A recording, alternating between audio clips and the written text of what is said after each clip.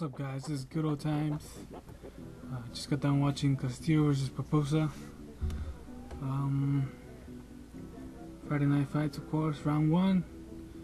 Tuned in kind of late, but still was able to watch Castillo rock Popoca and had him real bad in that round. Popoca just surviving, you know. Round two came in.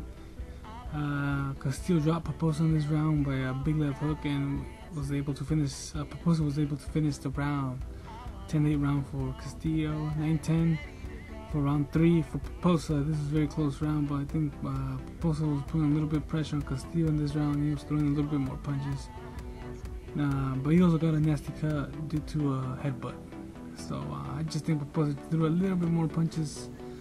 Round four, 9-10 round for Popoca, another very close round, but I think Popoca was throwing some more shots, even though some of them having no much power, but he did hurt a little bit Castillo, you know, he hurt him a little bit, not that much. Round 5, 10-9 round for Castillo. Castillo did some good damage in this round. Popoca got another cut on the right side. Now he's bleeding from both sides, so it's not looking good at all for Popoca. Round 6, 10-9 round for Castillo. Popoca cannot see anymore due to blood. Both sides bleeding, of course. Ref stopped the time to see the doctor so he can check it. The doc said it's cool, and they resumed the fight. Finished off, but Popoca's a bloody mess pretty much. Round 7, 10-9 round for Castillo, avoiding punches, boxing. Popoca does not look good at all. It doesn't look like he has it anymore. Round 8 comes in, 10-9 round Castillo. It's the same as the previous round, just box.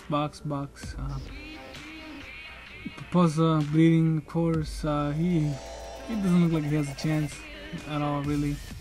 Ref stopped the fight because it looked like Popoca didn't have it in him. He needed a knockout to win this fight, and he's not a knockout artist. He just looked tired, blood from both sides of his face. It was done for Popoca. Castillo was just boxing, picking the shots, and that was it, you know. So Castillo still has a sort of in him.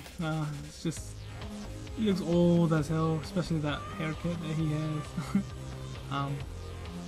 Getting that bald spot on top of his head, you know. So we'll see. It's kind of nice to see a ring legend again, you know.